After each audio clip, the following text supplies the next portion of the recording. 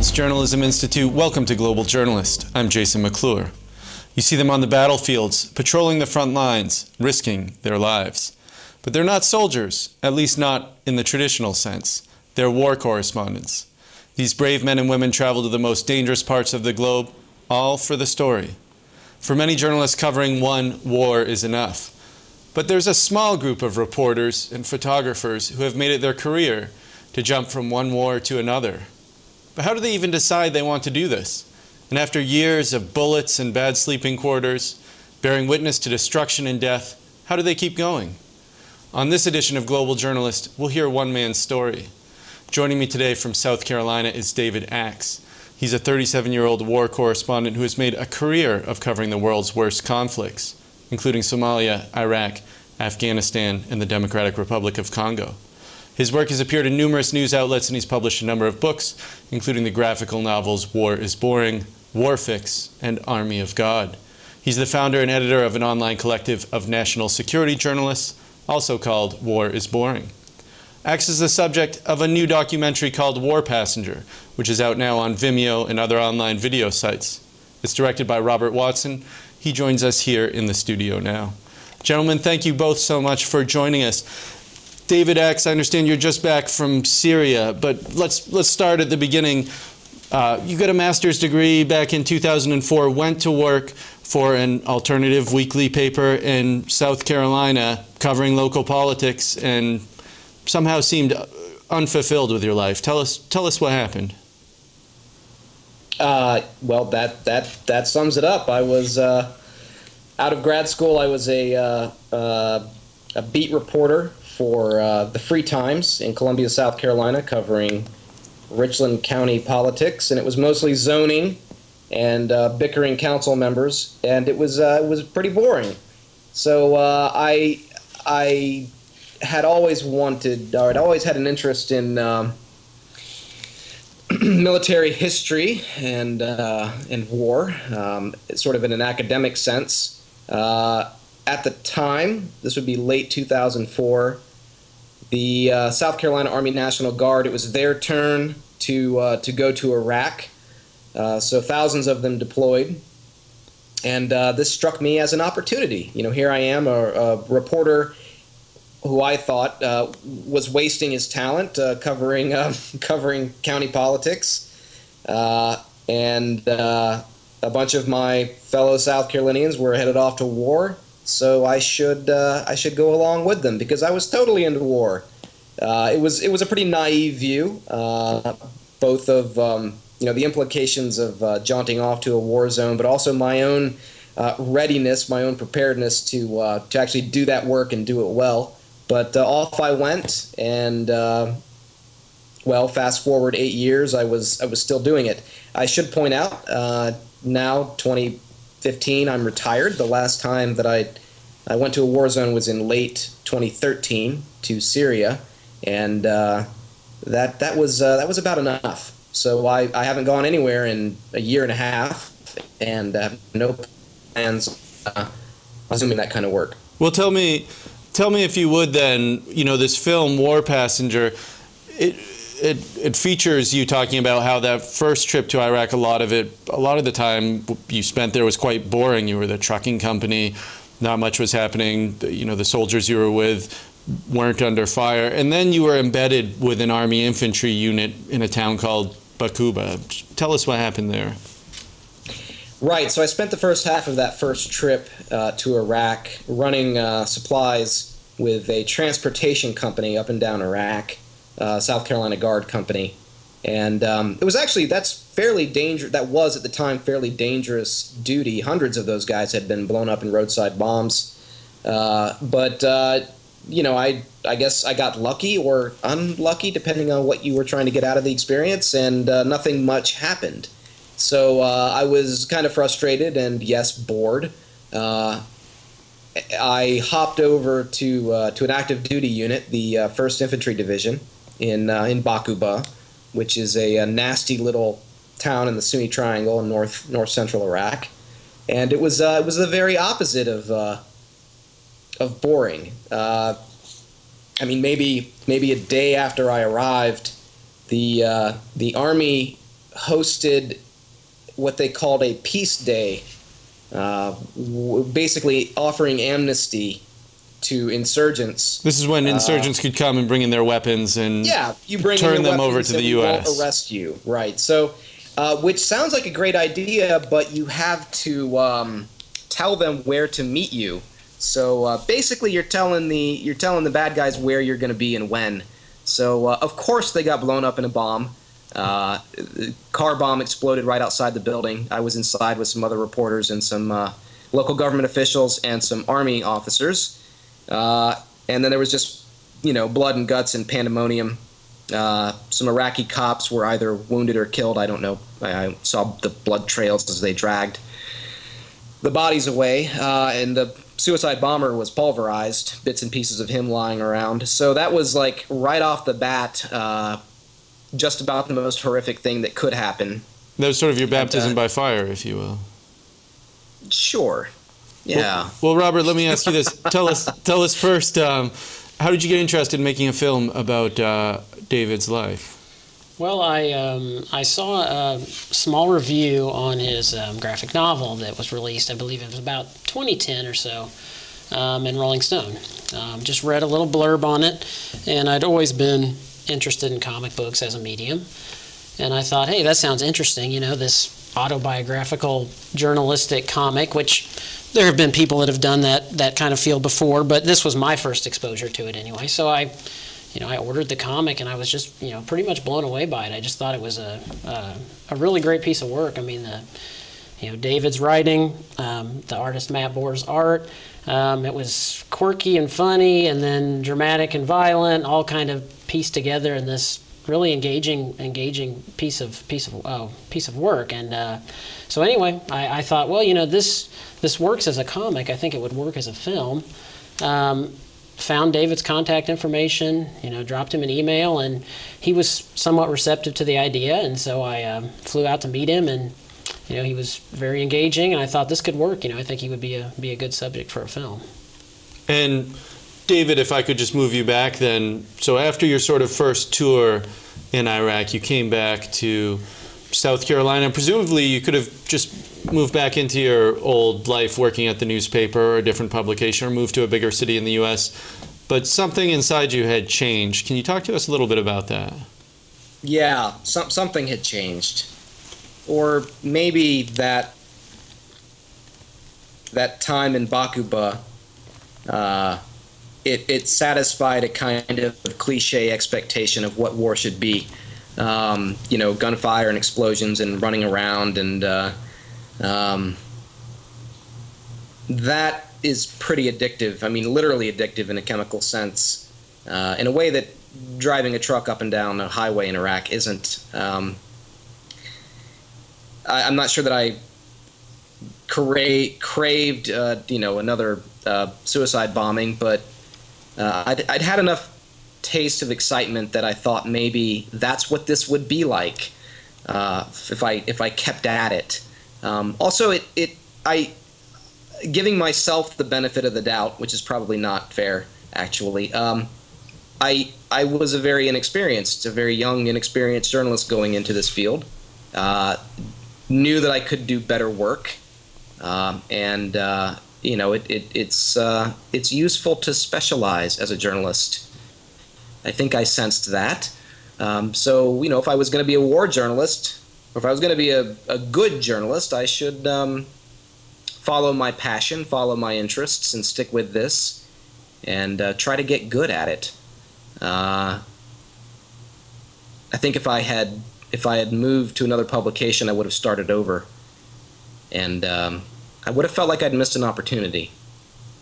If we flash forward to 2007, this is a year when you spent the year in Iraq, in Lebanon, East Timor, Afghanistan, Somalia, and then Iraq again. And when you got back, you talk about being, at least in the film, you talk about being not really right. You were broke, you were exhausted, you moved back in with your parents in South Carolina.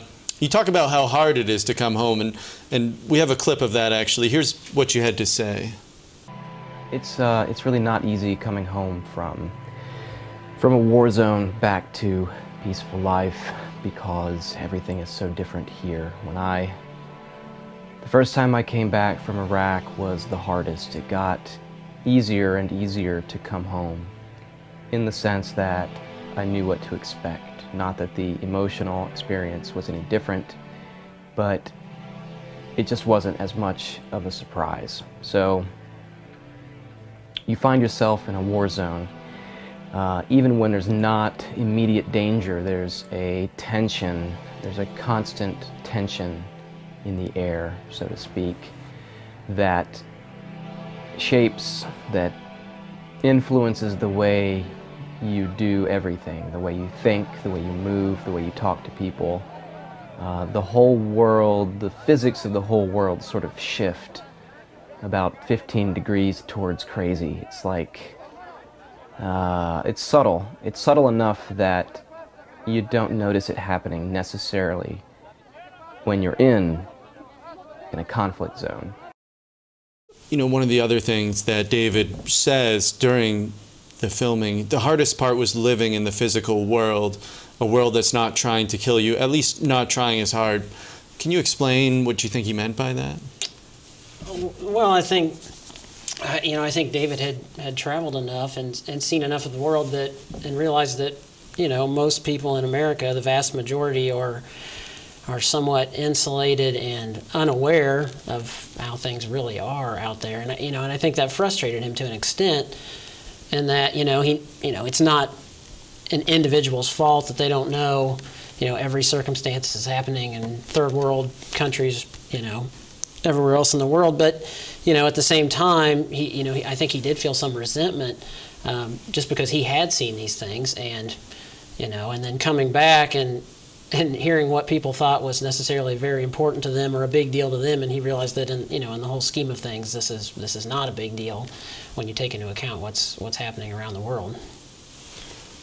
And David Axe, respond if you would. I mean, you talk about the world shifting 15 degrees toward crazy, and then there being an adjustment period when you come back. Now, it's been almost 2 years since you were in your last conflict zone. You said back in Syria, I think it was. Tell us a little bit how the world seems now to you in the United States.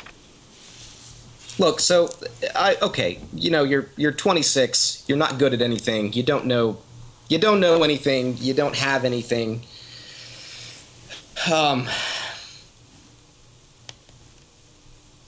You fly off to a war zone, and sure, it's dangerous and people are dying, and it seems like you've entered into some sort of parallel universe, or worse, it seems like you finally discovered the real world. But that's bull.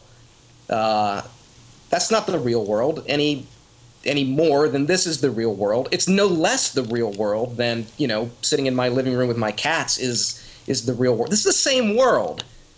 I mean, is it news to anyone that we live in a world that has some war in it? It shouldn't be. And if for me that was shocking, then I was silly. I was a silly little boy. So I know better now. Yes, there's war in the world. There's always been war in the world. It's not magic. It doesn't fall out of the sky. It's something we do. It's politics. I mean, it's the bloodiest, raggediest edge of politics, but it's still just politics. We go to war for reasons that, historians and policymakers usually pretty much understand. And the idea that when I was younger, I imagined that I was teleporting back and forth between two different worlds. And I don't know, maybe, I thought the war world was more real or something because it was so extraordinary and so smelly and dangerous and loud. But that's just naive. I know better now. And that idea that war is the real world is vain. It's vain for a soldier or for a war reporter to believe that. The reason that I wanted to believe that is that so that I could come home and be a dysfunctional jerk and blame it on, not blame it, but attribute it to my authenticity because I'm a war reporter. I've seen the real world. You don't know what it's like out there, which is just BS. This is Global Journalist. I'm Jason McClure.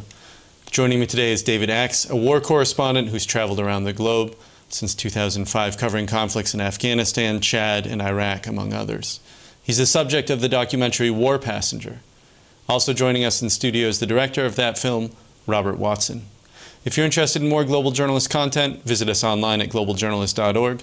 There you can read in-depth articles on international affairs and free press issues and download past episodes from our archive. We're also on social media. You can like us on Facebook or follow us on Twitter at Global Journ. Robert Watson, in the film War Passenger, you have lots of archival footage from David's career as a journalist, and you also have David talking about sort of his view of war when he started out, and that his interest in war was non-political, that he was in it for the action, sort of the spiritual aspect of what happened on the ground when people set out to kill each other. It's almost like he viewed it as sort of a shooter video game. But then sort of later in the film, he says, not anymore. What do you see that changed in his outlook? Well, that's tough to say, and I'm sure David would be able to shed light on that. But I do think it would be hard not to get cynical. Just the process of going back and forth to a war zone, I'm sure, has to change your outlook on things, and I think it has. Yeah, but I would respectfully disagree with Robert. I didn't get more cynical. I got less. Because going into my career as a war correspondent, I could not have been more cynical, because all I cared about was, could this be fun? Could I get some sexy photographs? Could I tell great stories in the bar back home? And would I come home with depths of understanding about the universe that would make me, I don't know, better and more mysterious than everyone else around me? Could I wear my 1,000-yard stare and I don't know, put it up as a shield against all the people around me I didn't want to talk to? That's cynicism. Thankfully, I grew up and sympathized, at least somewhat, with the people who don't have the choice to go home from war, people who live in these places, live in these war zones, people to whom war happens, people who don't choose it.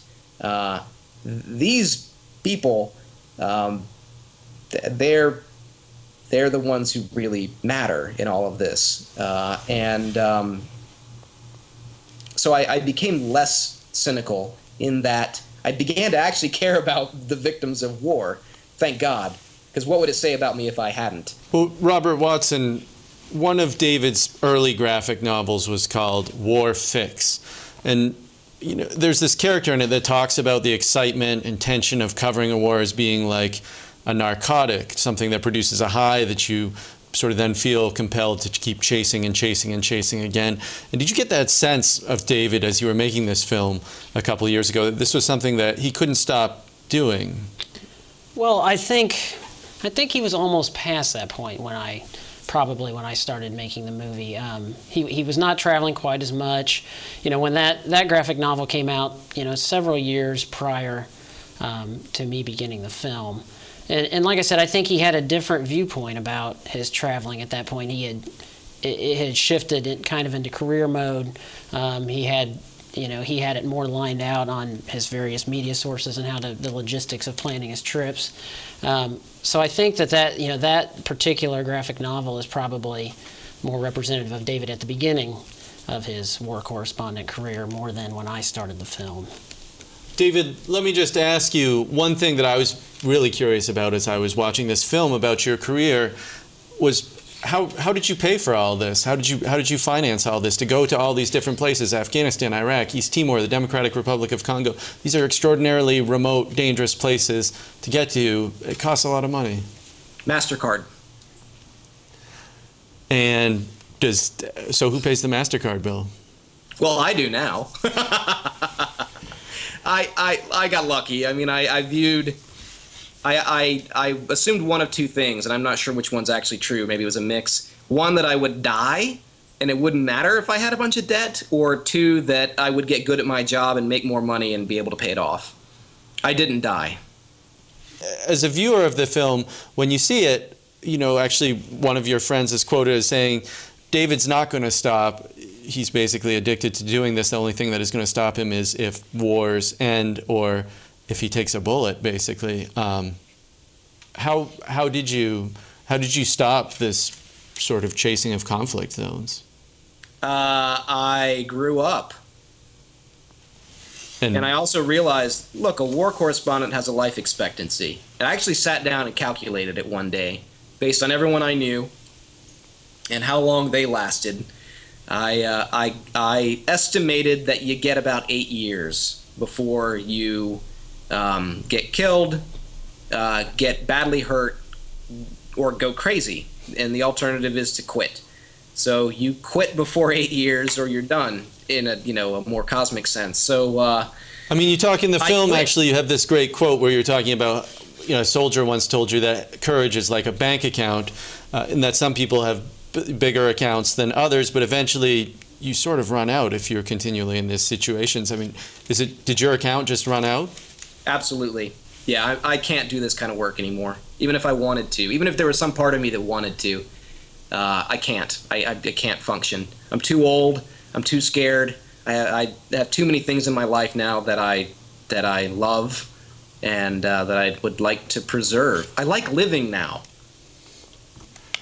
Robert Watson, I wanted to ask you about one particularly sort of graphic, compelling portion of this film, and this is when David is talking about an incident that happens to him in sort of a remote part of Chad near the border of Sudan's Darfur region while he was covering that conflict there a couple of years ago. Tell us just a little bit about that. Yeah, he went to Chad, I think that was 2007 possibly. 2008, okay. Yep. And, and I think that part of Africa was probably quite a bit different than his travels to Iraq and Afghanistan when he was embedded with the U.S. military or various military. I think he was pretty much on his own in Chad. And, yeah, there was a particularly harrowing incident in the middle of the night. There were shots being fired, and David made a conscious decision, I'm going to go outside my room and see what's going on. And so he went towards the gunfire, got in with some child soldiers. Things turned south from there. Ended up getting kidnapped by another military group. And yeah, it was just that's one of the best segments of the film, I think. It's just and it's also a great segment in War is Boring, his graphic novel, where he just talks about kind of in his head making that decision that, most people would decide, you hear danger happening, I'm going to stay in my room, and instead he made a conscious decision, no, I'm going to walk towards it and see what's happening, and luckily he made it out alive. No, I didn't. So my photographer and I were in we had rented a room in a Catholic mission, actually, and so we were sweltering in the heat when this battle suddenly broke out in a town called Abishe on the border with Darfur. And to this day, I don't think anyone knows.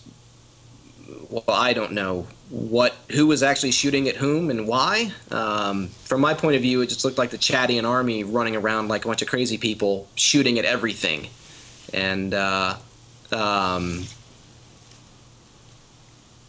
you could look outside and see the explosions and the rockets and the tracers. And I said, well, we have to go out there. And my photographer said, no way. And so I went on my own, climbed over the fence because they'd locked us in, and dropped down onto this dusty street, maybe 100 yards down the road was an intersection. And there seemed to be some sort of battle going on in that intersection with just the flashes of light and the noise and the blasts, and it was like looking into the end of the world, is what it felt like.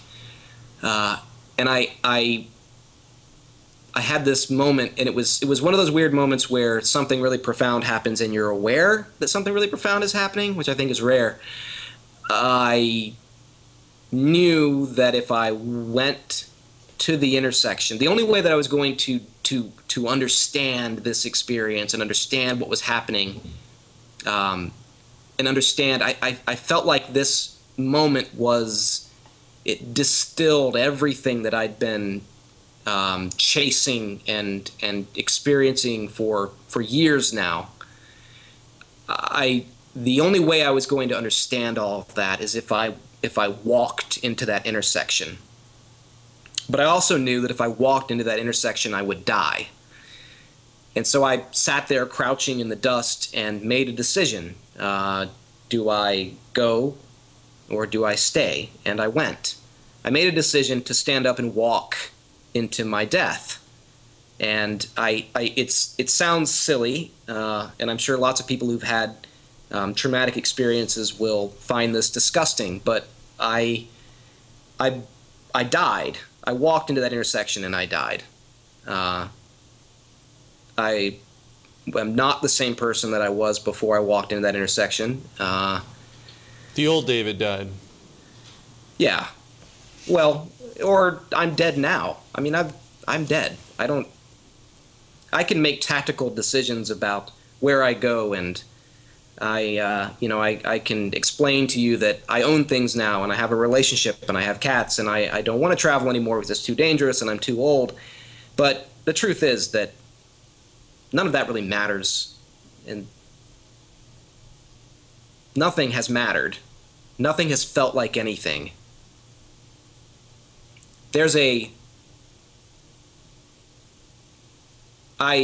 Something ended that night in that intersection that has defined the rest of my life. And I'm probably not going to go back to war, and I'm going to live out the rest of my life as an editor or a writer, or doing peaceful things, writing about peaceful things. And that's fine. That's fine. That's fine. But in one way that really matters, I am already dead. I died at the age of 28 in Abushe, Chad. I mean, I'm really hard to hurt now, emotionally, because I don't really care anymore.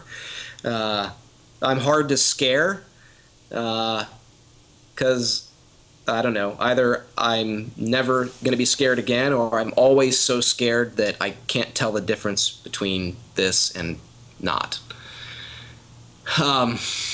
I got what I wanted in that intersection, and it was really, really awful. That'll do it for this edition of Global Journalist, a production of the Reynolds Journalism Institute and the Missouri School of Journalism. Many thanks to Robert Watson and David Axe for joining us. Robert's documentary of David, War Passenger, is available online. You can go to warpassenger.com or Vimeo for more information. Global Journalist executive producer is Joshua Kransberg. Our studio director is Travis McMillan from RJI, and our audio engineer is Pat Akers of KBIA. For all of us at Global Journalist, I'm Jason McClure. Thanks for joining us. We'll see you next time.